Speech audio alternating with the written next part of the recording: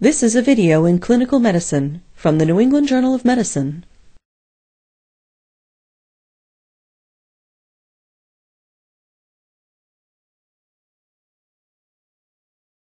Common indications for nasogastric intubation include decompression of the GI tract in patients with bowel obstruction and gastric emptying in intubated patients to prevent aspiration.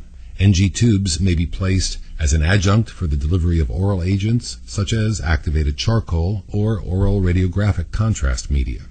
NG tubes are often placed in patients with suspected upper GI hemorrhage. However, the sensitivity and negative predictive value of nasogastric aspirates for detecting active bleeding is suboptimal, and the absence of bloody return cannot be relied upon to rule out hemorrhage. Nonetheless, nasogastric intubation may be useful in selected patients. Evacuation of blood and clots from the stomach may facilitate the endoscopic visualization of the gastric and duodenal mucosa, and the return of bright red blood does provide prognostic information.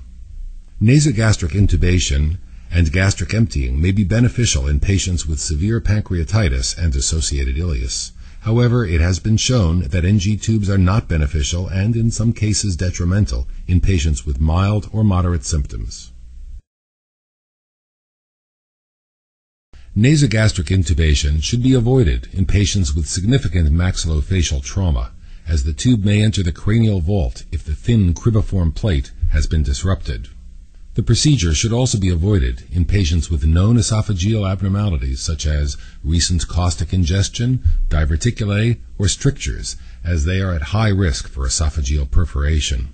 Since nasogastric intubation may induce emesis, patients who are unable to adequately protect their airway should be intubated with a cuffed endotracheal tube if the procedure must be performed.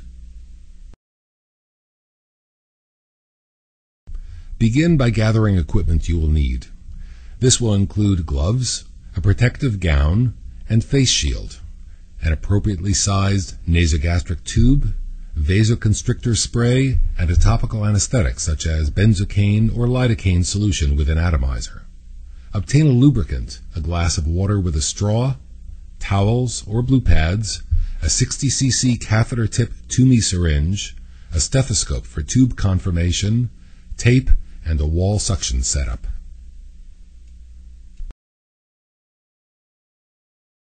Have the patient breathe in through each nostril to assess which side is more patent. Premedicate the nasal cavity with a vasoconstricting spray such as phenylephrine or oxymetazoline. Anesthetize the nasal cavity with a topical anesthetic such as 4% lidocaine or topical lidocaine jelly. The posterior oropharynx should also be anesthetized with lidocaine or topical benzocaine spray. Nebulized lidocaine may also be used. The proper depth of tube insertion is approximated by measuring the distance from the xiphoid process to the angle of the mandible and then to the nostril. Lubricate the distal tip of the nasogastric tube with surgical jelly or viscous lidocaine. Position the patient sitting upright in the sniffing position. Insert the tip of the nasogastric tube into the nasal cavity and slowly advance it posteriorly, parallel to the floor of the nasal canal. The tube should not be directed upwards. In this endoscopic view of the nasal cavity, note that if the tube is passed in an upwards fashion, it will reach a blind recess at the middle turbinate. When the tube is passed parallel to the nasal floor, it reaches the posterior nasopharynx without difficulty. Continue to pass the tube posteriorly. The patient may gag once the tube reaches the larynx. Temporarily halt the advancement of the tube and ask the patient to begin swallowing sips of water through a straw.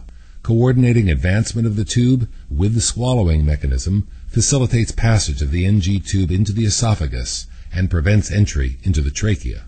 This is a fluoroscopic view of a nasogastric tube being inserted.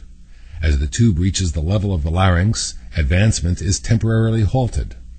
The tube is then inserted as the patient swallows, and, once past the larynx, is rapidly advanced. Note that in this endoscopic view of the larynx, the trachea is frequently open and may be accidentally intubated with an NG tube.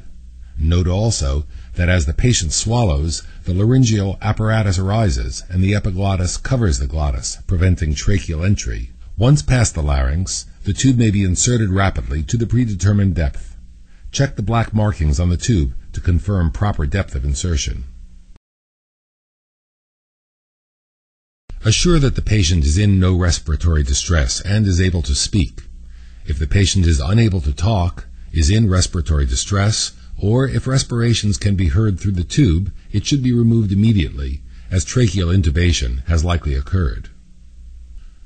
Attach the catheter tip syringe to the main port of the NG tube and insufflate 30 cc of air while auscultating over the epigastrium. A gurgling noise should be clearly audible.